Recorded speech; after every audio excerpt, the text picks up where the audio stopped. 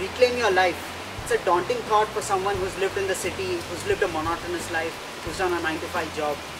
If you want to get out of it, if you want an adventurous life, if you want to find the lap of nature, I have just the right thing for you. This jungle trail is inside SAI Sanctuary, a 300-acre private wildlife sanctuary on the Karnataka-Kerala border. The rainforest through which these trails pass is actually home to Pamela and Anil Malhotra, a couple who are caretakers of this amazing land in the middle of nowhere. And I have Pamela with me. Pamela, you're a Jersey girl and you lived for 30 years in India. Yes. And lived in the forests of Karnataka, literally. Yes. What have you been doing these 30 years here? What is this place to you? This place is our sanctuary and our haven for peace and calm and beauty.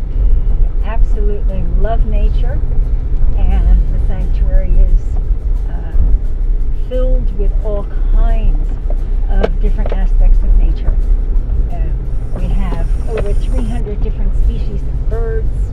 We get tiger, leopard, Indian wild dog or dholes, very endangered species, and elephants who come here actually and give birth. We've had four elephant calves born within the sanctuary grounds in the last 6 years, and lots of deer.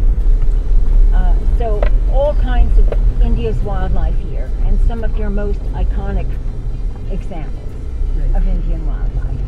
And what brought you to India from New Jersey?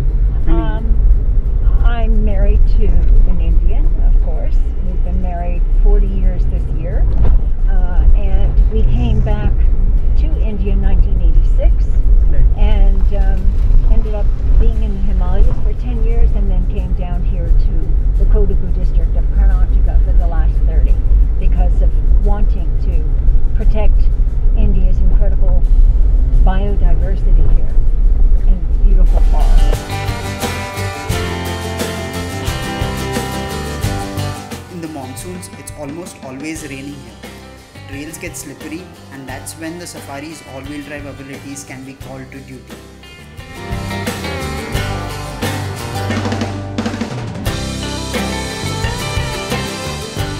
Cross part of our river, and there's no way you could do that without four-wheel drive, especially during the monsoon period. And the rivers get really, really chewed up. I mean, the roads get really, really chewed up. So without that four-wheel drive, it's not possible.